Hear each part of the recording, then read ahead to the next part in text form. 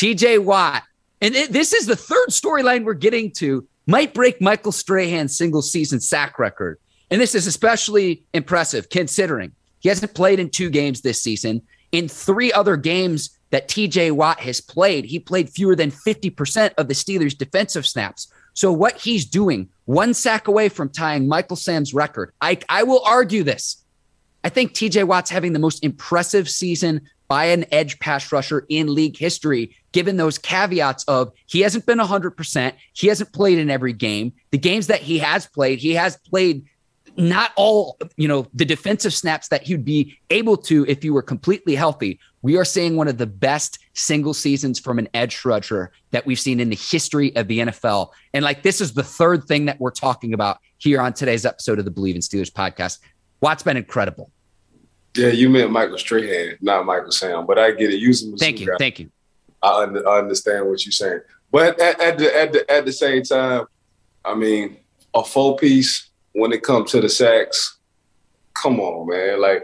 TJ last night was playing out of his goddamn mind. I think the defense had a total of 9 sacks against Baker Mayfield. Yes, sir. Browns.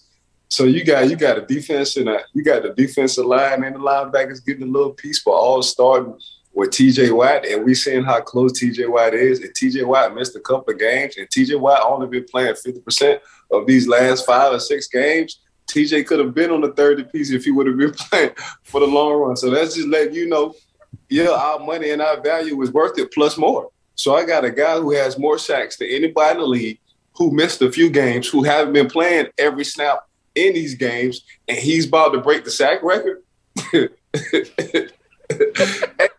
As the organization, I'm saying, man, my draft picks and my money is well invested. I'm getting nothing but return off my money. So I ain't really got to press a bit aggressive with my money, man. My money just going to know what to do on his own. That's what TJ Watt is. That's exactly what that young man is doing. To have 4 sacks in 1 game. One is harder than the mother. And the reason why it's so hard, he was getting chipped by running backs. He was getting chipped by tight ends. Sometimes he was getting double teamed by other offensive linemen. And guess what he did? He was getting a sack a quarter. Guys can't wait to get a sack a game. Last night against the Cleveland Browns, he got a sack a quarter. That's how good TJ Watt is. Shout out to TJ Watt, man. I hope he breaks this Michael Strahan sack record and bring that thing home to the city of Pittsburgh, because that's what we do. We sack quarterbacks, we eat them, and we spit them out. Yeah, they were hunting the quarterback, and it reminded me of Michael Strahan. First time a Steelers player's gotten 4 sacks in a game since Joey Porter 20 years ago, one of your former teammates. And it was the usual suspects for the Steelers. Cam Hayward played well up front, 4 tackles, a sack, a TFL, 2 quarterback hits, 2 pass breakups. How about Chris Boswell, too? 4 field goals made and 2 extra points made as well. The usual suspects out on full display for the Pittsburgh Steelers. But it wasn't just the 4 sacks with TJ Watt either, though, Ike.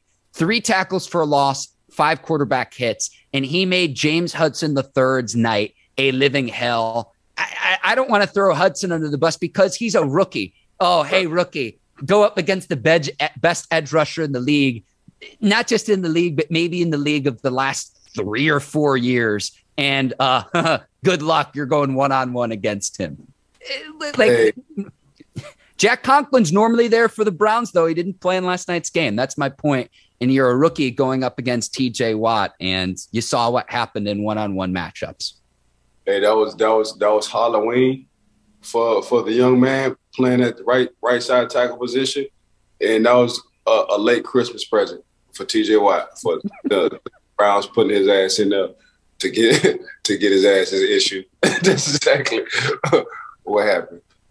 Feel sorry for the young kid, but hey, when they throw you in the water like that, man, when they throw you in water full of sharks, that's what happened. You got one big shark. He just so happened to be on your side, and he had himself a field game. So there you go. I don't care. We beat the Cleveland Browns. They shouldn't have threw his ass up in there. They should have at least put a tight end on the side every time. I'm so happy for TJ Watt getting them 4 sacks.